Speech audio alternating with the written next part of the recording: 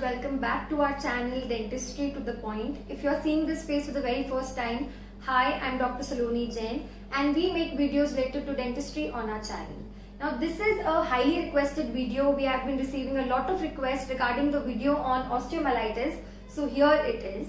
So the topic is osteomyelitis and the name itself very clearly suggests that it is inflammation of the bone and its marrow contents. Okay, so here the bone which we are talking about is definitely going to be your jaw bones, that is your maxilla, mandible, any of them. Okay, so now how this inflammation of the bone happens? So let's get into the pathology. So following an infection, now this infection could be any kind of infection that is causing like any kind of periapical infection of the teeth. So following any kind of infection, there is acute inflammation of the marrow tissues or the marrow spaces, resulting in inflammatory exudate spreading through the marrow spaces. Okay, so there is an inflammation of the marrow tissue which is present in the bone, and because of that there is formation of inflammatory exudate that spreads through the marrow spaces or the trabecular spaces, where there causes compression of the blood vessels, causing tear, resulting in their thrombosis and obstruction of the blood flow, causes necrosis of the bone. Obviously, because when there is going to be obliteration or there is going to be inflammation of the marrow spaces,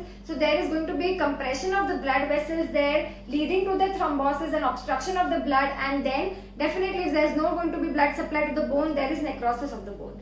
Now following the necrosis, okay, so this liquefaction of the necrotic tissues, dead inflammatory cells and bacteria form pus there, okay. So when the necrosis of the bone prevails for a longer number of time, there is formation of pus, and this may fill your marrow spaces, resulting into further necrosis of the bone. Okay, now how this necrosis happens, like further necrosis happens because now as you know the bone, the main morphology, a simple layman morphology of the bone is that you have your cancellous or the spongy bone, then you have your compact bone, and outer layer of the bone which is your dense connective tissue layer is known as the periosteum. Okay, and the inflammation or the infection of the bone is going to spread from inwards outwards. Okay, so पहले वो आपका compact bone में जाएगा, वहाँ से वो periosteum में जाएगा. So वही हो रहा है कि this separation or the exudative pus form, this suppurative reaction or this pus formation, it extends through the cortical bone which is present inside to involve the periosteum, that is the outer dense covering of the bone which contains the connective tissue and blood supply, everything,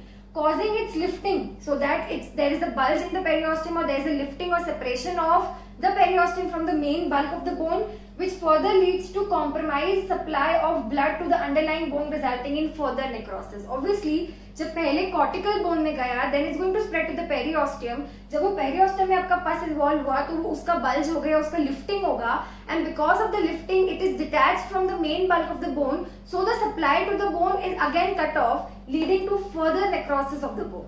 So this is all about the pathology of osteomyelitis, how the inflammation of the bone occurs.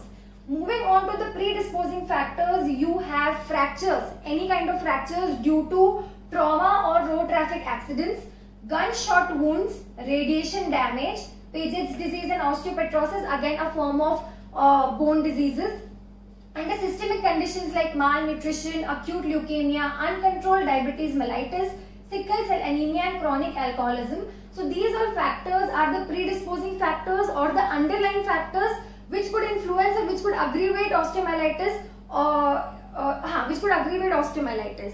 Also, there are several researchers who have put forward various predisposing factors, like there may be any like mobile fracture bones. They could be also a predisposing factor for osteomyelitis, or any kind of immunologic dysfunctions or abnormalities present, or a caries tooth in the line of fracture. So there are various other factors which various researchers who have done, they have proposed predisposing factors for osteomyelitis. Moving on to the various types of osteomyelitis. So there are 5 distinct types of osteomyelitis, namely your acute suppurative osteomyelitis, chronic suppurative osteomyelitis, chronic focal sclerosing osteomyelitis, chronic diffuse sclerosing osteomyelitis, and your Gary's osteomyelitis. So we are going to see them one by one because it is very important. Each of them is very important. Starting with acute suppurative osteomyelitis. So this is actually a sequel of or a continuation of periapical infections that results in the inflammation to spread to the medullary spaces and involving the bone. Okay. Now the cause for this, or the most common cause for this, is dental infection, as the line itself suggests, periapical infections. That is mainly your abscess. Okay. So abscess or your periapical infections are the main cause for acute suppurative osteomyelitis. Okay. Also, nevertheless, or the less common causes may include granuloma or cyst formation. If these are also not walled off, or if they are walled off, or they are not treated, or they are not drained, then they may also lead to acute suppurative osteomyelitis. Also, it is a polymicrobial infection. Polymicrobial as in it involves many organisms, or many organisms can be isolated from acute suppurative osteomyelitis. So, the most common ones being your Staphylococcus aureus, Staphylococcus albus, and various or varieties of streptococci. Also, in the anaerobes like your bacteroids, prevotella and porphyromonas may also be predominant factors or predominant microbial infections. Okay. Moving to the clinical features, so like this does not have any such predilection, like it is more common in females or this age group or this site, but here it may involve either of maxilla or the mandible. If it involves the maxilla, then the infection or this acute suppurative osteomyelitis, it is fairly localized to the site of initial infection, and if it involves mandible, then the involvement is diffuse and widespread. Also, it can occur at any age. So, a particular type of osteomyelitis is there which occurs in infants and your young children, which is known as neonatal maxillitis, which can be either hematogenous in origin or may also be because of local oral infections, which may be caused due to any kind of minor injury, trauma or abrasions. Also, when it is afflicted in adults, then you see the symptoms as severe pain, trismus, that is again your spasm of your jaw, or you say the joint pain in the jaw joint.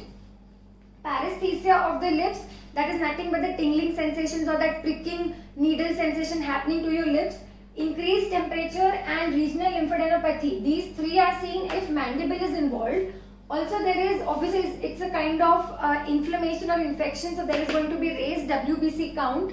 Tooth in the area of infection are loose and sore. Okay, the tooth in the area of involvement are loose and sore. So there is difficulty in eating, definitely, because if the tooth are in constant mobility, the person is not able to eat. Also, the pus may extrude from the gingival margins. Okay, moving to the radiographic features, what you see is actually the radiographic features are not evident when there is initial occurrence of acute suppurative osteomyelitis. When it remains for 1 to 2 weeks, then the radiographic features are seen as more evident, and what they are seen is diffuse lytic changes in the bone. Okay, lytic as in your destructive changes in the bone. Individual trabecula becomes fuzzy and indistinct. Now, as you see on a normal radiograph, you see the trabeculae are they have well radio opaque margins and everything. Okay, so they become fuzzy and indistinct because they are filled with your pus, because acute suppurative, so this is obviously related to pus, because they are filled with pus and everything, so they becomes fuzzy, that is they becomes blur out, the margins are not clear, they are not easily distinguishable, and radiolucent areas begin to appear, which was radio opaque earlier, the trabecular lines. Now these appear because they are filled with pus, so they start appearing radiolucent. Moving on to the histological features, so the medullary spaces, as you know that acute suppurative osteomyelitis spreads through the medullary spaces to involve the whole bone. So definitely it is obvious that medullary spaces will be filled by the inflammatory exudate, and the chief cells or the chief inflammatory cells would be your PMN, that is your polymorphonuclear leukocytes, and occasionally they may be your lymphocytes or the plasma cells.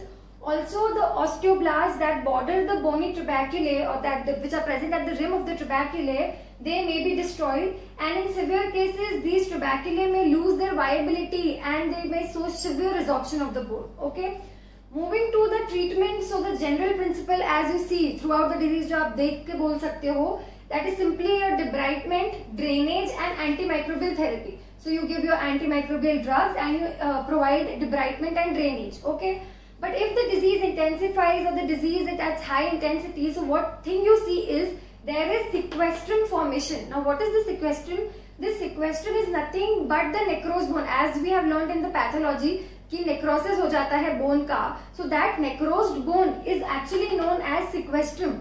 and when around this necrosed bone, new bone starts forming, it's known as involucrum. So these two terms you have to remember, that the necrosed bone is known as sequestrum, and around this sequestrum, around this necrosed bone, when new bone starts forming, that is known as involucrum. So disease intensifies. Disease intensify कैसे होगी? जब आपका sequestrum it starts to separate from the living or the vital bone. So the necrosed bone it starts to separate, okay? It starts to make its way away from the living or the vital bone, okay? So उस time पे मतलब आपको दिख रहा है कि disease अपने intensified state में है. So if this sequestrum is small, so it gradually exfoliates from the mucosa. मतलब वो sinus opening करके या कैसे भी वो निकल जाएगा.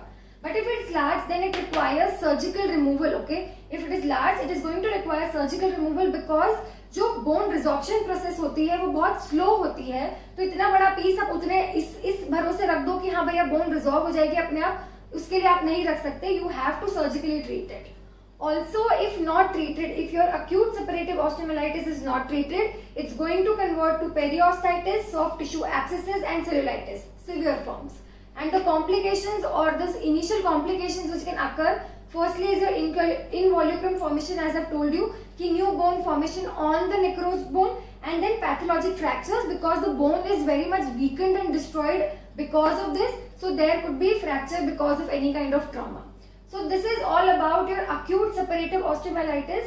Now we'll quickly see the chronic suppurative osteomyelitis here and here in this video because it is also very short, it's a very short form of osteomyelitis and mostly it is related to the acute form. So let's start with chronic suppurative osteomyelitis. With chronic suppurative osteomyelitis, now as I said, it's in a way similar to the acute form.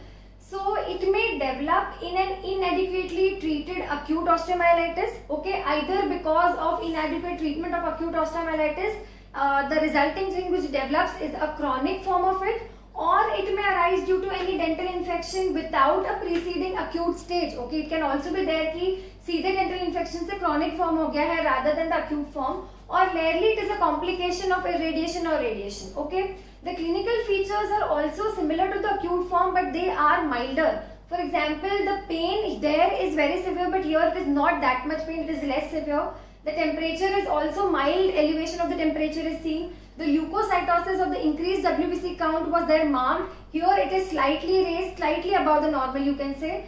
The teeth may not be that loose or sore, because in acute suppurative osteomyelitis we saw that the tooth was so loose and sore that they interfered and the person could not even chew, or they could not, there was difficulty in eating. Here the mastication is at least possible, okay? So there is no teeth, that looseness or soreness of the teeth.